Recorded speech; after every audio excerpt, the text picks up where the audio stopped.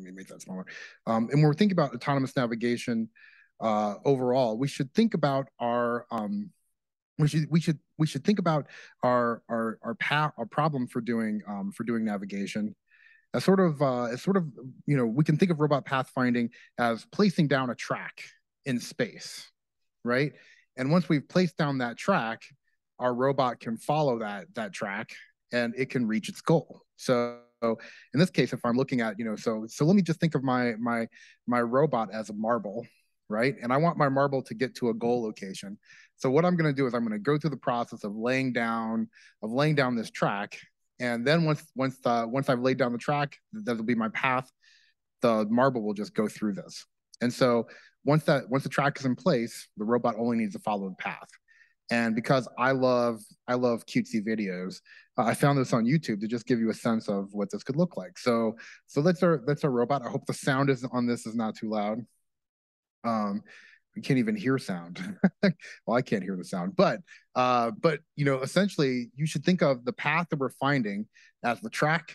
And once we find the track, the marble is our robot following the path, and it's getting to its goal location in the world. And so that's the essence of robot pathfinding. The thing is that every time we need to find a new path or get to a goal or we get a new obstacle, we don't want to have to manually go through the process of laying down a whole set of track. We'd like to be able to do that autonomously, and for that we're going to use autonomous pathfinding algorithms. And so you're going to, by the way, you're going to get a lot of marbles in this in this lecture. There we go. Reaches the goal. Great. That's awesome. Oops, let me just plug it in here real quick.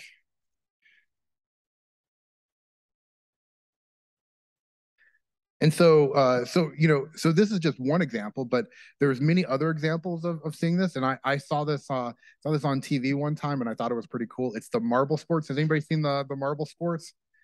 It's somebody with a lot of time on their hands, and they essentially have they essentially do marble races. So they lay out a track, and then once the track starts, they they essentially are doing racing with these marbles. So the path that the marbles are following are laid out, right? That's what our pathfinder is going to be doing. In this case, it's the person that laid out the track. And then the execution just happens execution just happens naturally. In this case, gravity is doing most of the work for us. The track plus the path, because the path is at a slant, will do all the work for us. And they did it not just in this sort of Formula One case, but they've done off-road, and this one's on ice. There we go. My computer's a little slow here today, but essentially, we could think of once we found a path, we can think of the motion of our robot as sort of just the motion of a marble following along the path. There you go. And there's some videos if you want to watch this yourself too. I'll put when I put the lecture slides online. So there we go. So this gets back to our goal, what we're trying to accomplish in this class, which is we're trying to give you the power of autonomous navigation. So how do we get our robot to go from point A to point B? And creating a path like this or a map is one possible option. And so just coming back to it, what's just as a refresh, what's the simplest approach for our robot to get to a goal? Just as a refresh. Yeah, Julius. Random, so if we want to think about, oops, I'm ahead of myself. I'm sorry. Wait, I'm gonna come back. Hold that answer. I'm out of slide. I'm out of sync with my slides.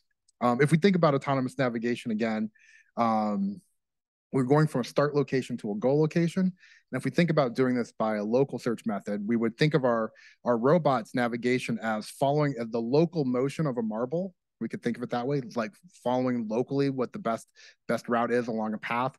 Given that we've already laid down the track, we found a global path in our sort of global workspace that's a given to us. And so one interesting way of thinking about that is, let's say that you're laying down a track yourself for marbles to go down, right? And so in this case, the global part of it is that you as the person are doing the pathfinding for the robot. You are going through and saying, I want the marble to end up at this spot at the end, and you are laying down the path for the robot. You are doing the pathfinding for the marbles for the robot. And once you have that in place, then it's just the process of execution, and we just let the marbles run. And they're going from this point at the top of the ramp, the location at the top of the ramp, all the way down to the bottom, and it's just happening autonomously.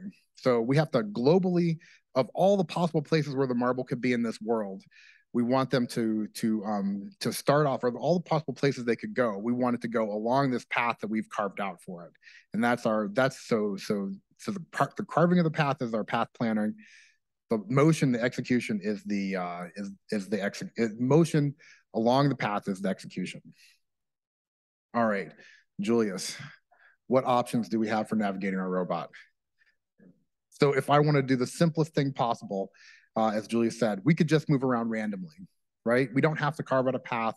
We could just have the robot bounce around and just go everywhere, and then by chance, it will happen to end up at the goal if we let it run around long enough, which is great for things like vacuum cleaners who want to cover area, and we want to make it as cheap as possible.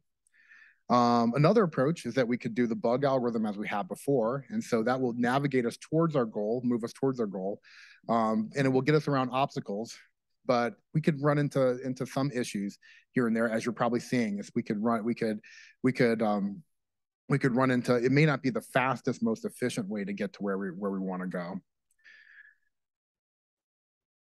And so what we're going to explore as we get to the next assignment is what we're going to do is we're going to build up a map, right? And that map is going to represent the open space that's around our robot. And once we define what that map looks like, we're going to then try to carve out outside of that free space. We're going to try to find a path and carve out the path where we want the robot to go. And so we're going to talk today, our activity today is going to talk about SLAM, which means Simultaneous Localization and Mapping. And that's what you're going to use to do this. And then once we build on top of that, we can search over all possible paths through inside of this map. And that's going to lead us to our goal location. I know this says A-star pathfinding. What we're going to do is probably more like a breadth first search, but we're going to do some form of graph search in order to get from our desired location to our goal location. And that's where we're going. Any questions on that before I move on? All right. So if we want to search over all possible paths, we want to do assignment 3, project 3. We've got a number of steps that we have to take. So what we're going to first do is we're going to build a map of our environment, and then we're going to represent that map as a graph with a grid layout, right? And so to get a sense, we already kind of showed what this looks like before, but this is just one example that we have. And so you should look at what we have. So the robot's moving around in space, and what you're seeing in the display is you're seeing essentially an image where at every pixel, it's either labeled as free space, occupied, or unknown, right? And we're going to assume that, and so each pixel is going to represent a node with a particular state in it. And then nodes are going to be connected to each other. So 2 pixels that are next to each other represent nodes that are connected by an edge. And this is how we're going to map out our space. You don't have to implement this. If you want to take Robotics 330 or EECS 467 or going out Robotics 550, you could learn how we build this map. You're going to use the code that we have for this in order to do this. But that's going to be the first step. We're going to try to show you a little bit about how this works, at least how you use it today, and then we're going to build from there. And then once we do that, if we want to search over all possible paths, what we're going to do is store we're going to store a route, right? So if I want to go if I want to say from my parent node or from my goal node, I want to store the parent, the next place I have to go along the path to get to my current location. I'm talking about parent. I'm gonna. Oh, there we go. All right, Yana's bringing robots in. I'm gonna let her do that. It can be a little noisy. All right, but essentially, I'm talking about parents and nodes. You know, I'll get to that. It's probably too early for me to talk about this. But what I'm really trying to find is a route, right? The same way that Google Maps can find your route from point A to point B, we're going to implement that same algorithm so that you have that listing of where to go if you want to get to a goal. But in the end, what we're going to have is a we're going to have a we're going to perform, once we have that graph, we'll perform a global search to do routing, and then we'll have a local controller to follow that path. And what that will look like for us is this sort of example that we've shown many times, where the robot is at the goal location, and then it can it will, if it's a start location, if it wants to get to the goal, it will just move along the route that it's found after it has the map that's been built, and then it will go to that spot. And we can give this robot any location in the space, and it will be able to go there collision free. And that's what we're gonna build up to. And so this is really our plan for project 3. We're gonna, by the end of it, we're gonna check off all these boxes. Our first step is to check off these building on the map of the environment. And so what this process is called simultaneous localization and mapping. So if we're looking in this case top down, right, we've got the Kimbot right there, and we've got and it's in a real world. It's in the real world. And then over to the side, we've got the actual space that we're mapping out. The robot's belief about what the map looks like. And so so what we're showing is the real world, and then the SLAM output, right? We should note that with this, we've got the actual real robot pose. So that's the true pose of the robot in the map, in the world. And then the robot maintains the localized robot's pose. That's where the robot believes it is inside of this map, right? Right now, you're working with the current estimate of localization that is given to us strictly by odometry, the odometry of the robot. And so the mapping gives us another way of estimating that pose. And oftentimes it's a bit more accurate because it's both taking in that odometry and moving it forward, and also reconciling that against its current map. And so we have our real true pose, and we have the robot's belief about what the pose is. The robot's map is represented as I said, as this graph, where at every location, we're going to note that we could label it as occupied, as a black pixel right here, or we can label it as free space, which is in white, and then anything we can't see because we don't know where we can't see it, we're going to label as unknown, right? And so this is what we get out of the SLAM output. Any questions about SLAM output? Everything clear? No confusion? Anybody want to guess what those purple pixels are?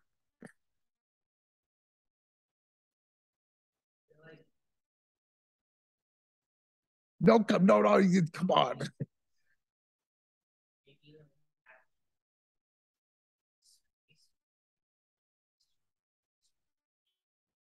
I like that thought a lot. There's a particular word that I would use. Julius, do you have a thought?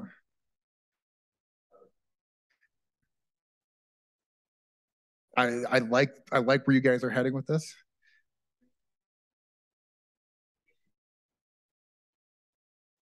Yeah, sort of. Yeah, field of vision is close. I like that. I like F.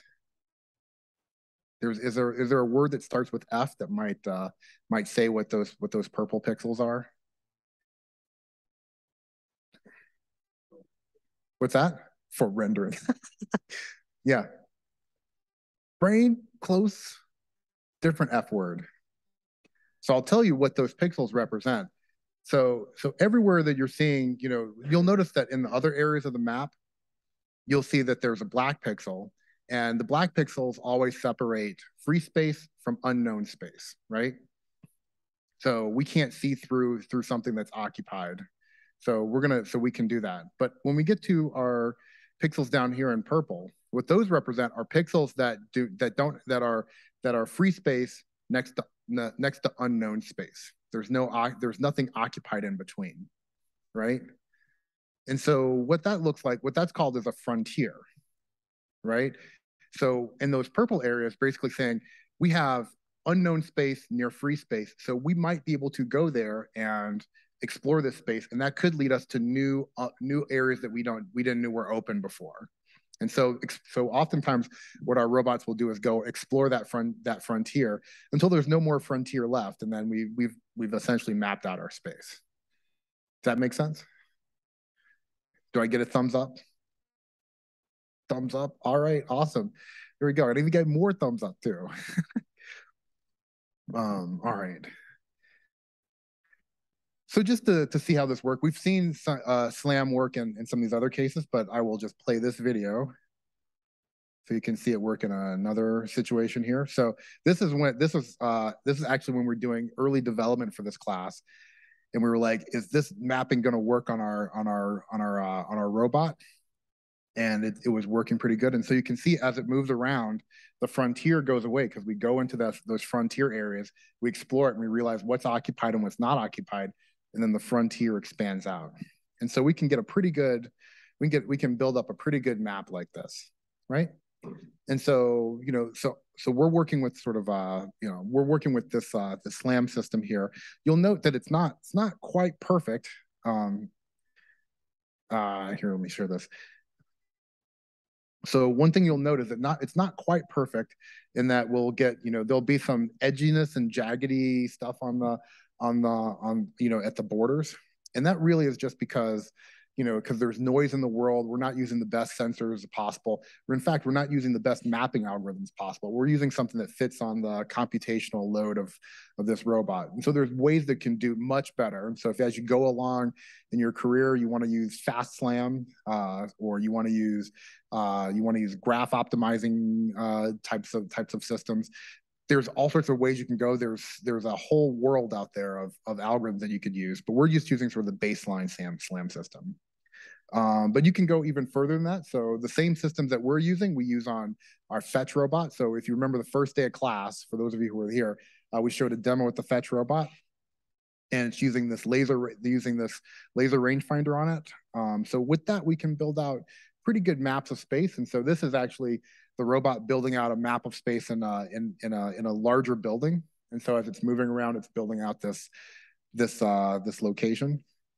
Once we've built out the space where the robot can once it builds out its sort of map of space, then it's just like Google Maps for the robot. We can just click on it and say go to this location. And so that's really what our autonomous navigation system should do. So if we said click on it and go to, our lab used to be in the Beister building. We were on the third floor. We could click on it and say go inside go inside the lab, and the robot could do that autonomously. So that's what it's doing right here. These systems work so well. They work really well that I'm not afraid to have my kids. These are my kids and my niece and my nephew. They're going off and the robot is navigating around them, and so so it's pretty cool. My kids are a lot bigger now, so there we go. Makes dad sad to see kids grow up so quickly, but these systems work really well. You can develop these systems on your own. So as I said, if you want to take Robotics 330 or 467, that's where you actually develop one of these systems on your own. So we've had hundreds of students. I guess we're coming up on thousands of students who have come through our classes who have learned how to build these types of maps and can do this. And so hopefully, after you take 102, you'll want to take one of those classes. In fact, you'll see a lot of people around the building with these types of robots and building maps.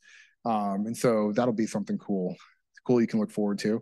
If you want to go even further, you'll see a lot of autonomous cars these days on the road, and you'll see those little spinning things on top. And they don't just build two-dimensional maps, they build three-dimensional maps. So this is a big point cloud. For those of you who've been here with the first whole class, you've probably seen this video several times now. But for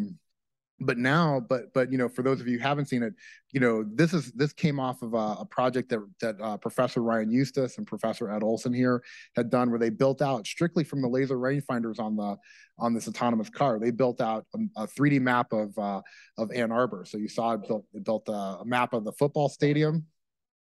This is downtown. I think that is Liberty and Maine. I think so. Maybe, yeah. I'm gonna say Liberty and Maine. All right. But you can see that we can that with this we can build big three-dimensional point clouds. This isn't like this was all built autonomously. And so we can build out these maps of space, and this is really I mean, and this video was taken, I think, almost 8 years ago. So the state of the art has really advanced, and you can do all of those things. As I said before, as we're building our mapping, we, at least with these systems we have here, you have to be really careful. These are not, we don't have perfect production quality mapping code. So there's going to be noise. You're going to have to figure out some things about how the SLAM system works and how the robot, works. It's part science, but there's a little bit of artistry to it. But once you build that map, it'll be useful for actually building our path planning systems. We should note again that our robot map is stored as an image on the robot, and we represent it as a graph. So again, a whole core part of this class is understanding graphs and graph algorithms. And so the graph is going to be our main our main way of doing things. So if we look at our SLAM output here, we're going to now turn our output into a graph. And so what we're going to do is take all the areas that have obstacles inside of them. We're going to color them black, representing the state of that area, that cell. Then we're going to take all the areas that are free, label them as with white, and then the areas unknown, we're going to label those as gray. And so when we want to think of how we store this map in terms of our memory, in terms of our C program, what we're going to do is we're going to represent this as a vector. So this cell is just one long vector that we store in memory, right? And for this vector, what we're going to do is we're going to note that every instance of the vector represents a node in a graph, right?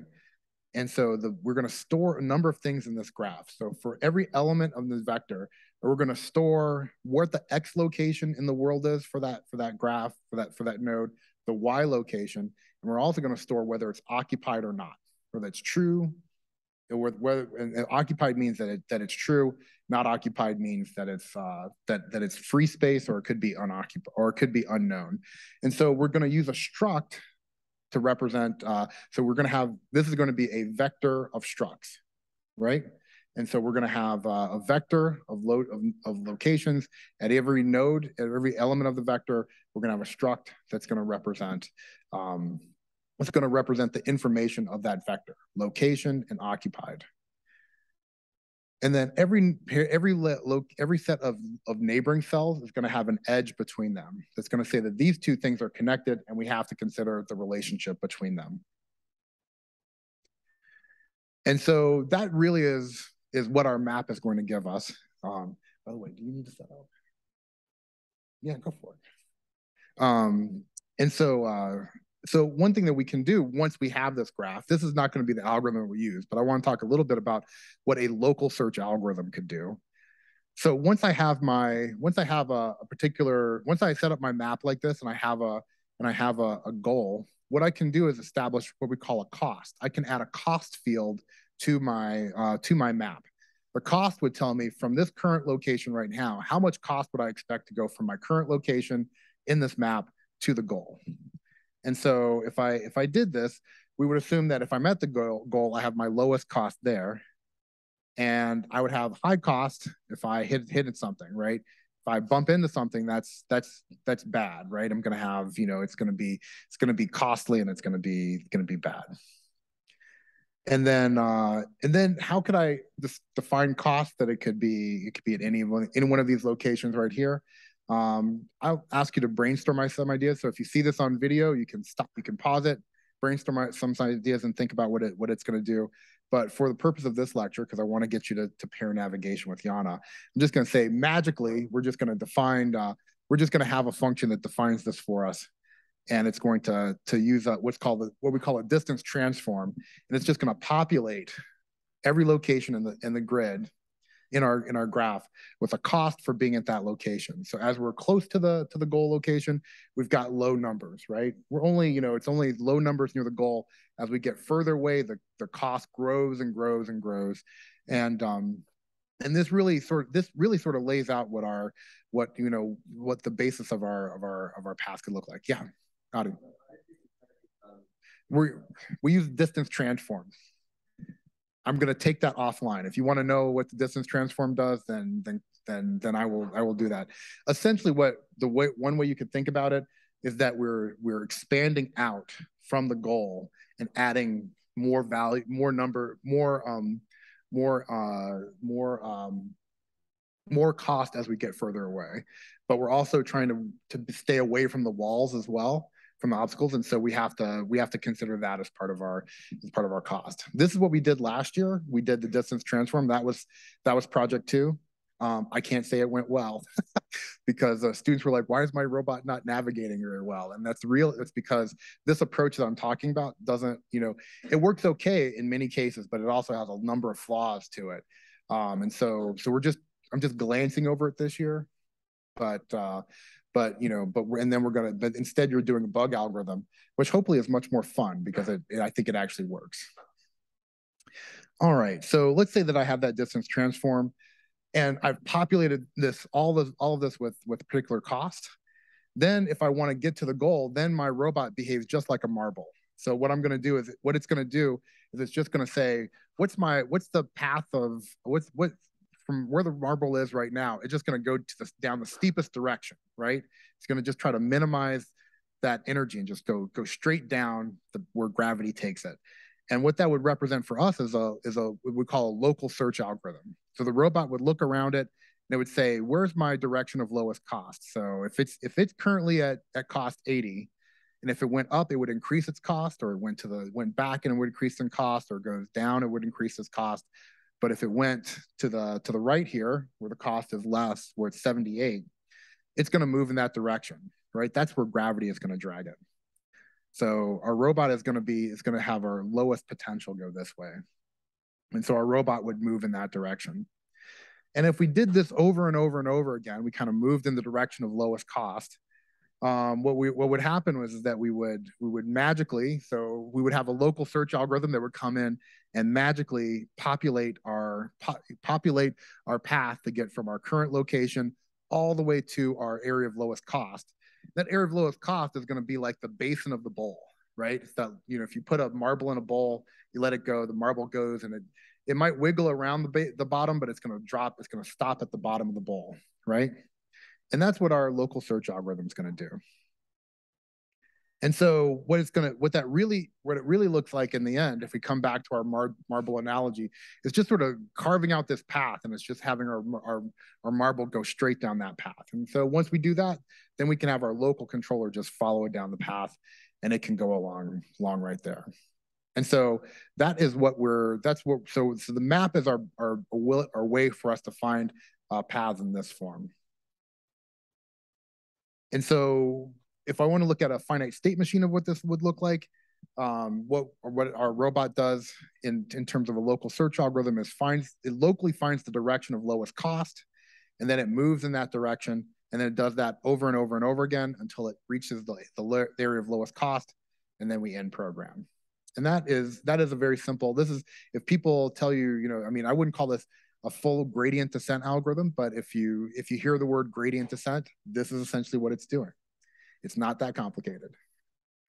And so with that, I'm gonna really stop here. We are moving towards project 3. So we're gonna build a map of our environment. Then we're gonna search for a path in that environment given the map. And then we're going to have a local controller follow that path. And then at that point, you are pathfinding. You are at the cusp of the state of the art in robot pathfinding. So, and you'll do it all in just 2 months. You should give yourself a pat on the back for that, or give yourself a pat on the back after you get the assignment done. How about that? Excellent. Any questions about where we stand right now? Any question about A-star planning? What's that? A-star pathfinding planning. I sort of use planning and pathfinding interchangeably. I shouldn't do that. Pathfinding is planning just for our sort of navigation case. All right. Any questions? Delan, any questions? I'll take that as no. All right. So, so with that, I'm going to stop here. And we're going to take a quick break. We're going to let Lana set up for the next activity, and we'll go from there. All right. Thank you very much. There we go. I like the golf clap.